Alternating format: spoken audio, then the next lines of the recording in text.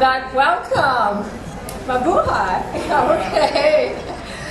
Honest guests, friends, it's such an honor to be with you today as a fellow Asian Canadian, celebrating the wonderful heritage of the Philippines and our Filipino community in Toronto.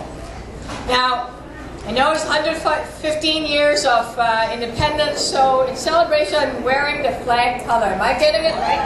Yeah? Red, blue, and a bit of yellow, huh? With the sun. Like so many of you, I'm an immigrant.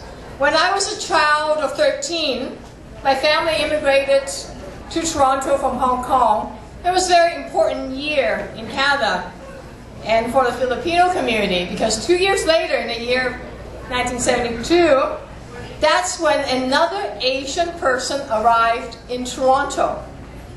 His name is the well-known to all of you, that's Ruben Cusipag. Yes, which we'll be honoring later on. Tito Ruben was a great hero for me.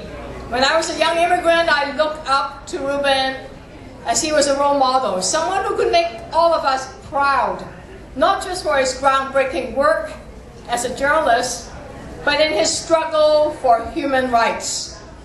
And not just fighting Marcos in his native Philippines, but for the difference he made here in Canada. All Canadians are in his debt. It was thanks to his leadership in Canada, ethnic press, and in human rights that many barriers were broken. Because of those barriers being broken, 20 years after I immigrated, I was selected as the first Asian woman in City Council in Toronto. That was because, Madam Minister, wonderful seeing you here, my old friend from Manitoba. We go way back for a long time. Anyway, so many of you here contributed to the success of Toronto as a multicultural community and as a wonderful country. Canada is strong because we are diverse. We're strong because we can celebrate each other's culture. And tonight, a wonderful artist who enrich all of us here, I believe her name is Belinda Copasso. Yeah, he's born in Scarborough and born in Philippines and grew up in Scarborough.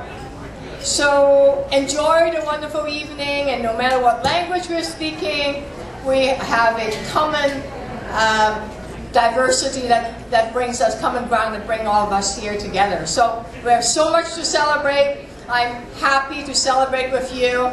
And on behalf of the government, I want to say a big thank you to Enoma for your many years of contribution and for 13 years of bringing us together this wonderful festival.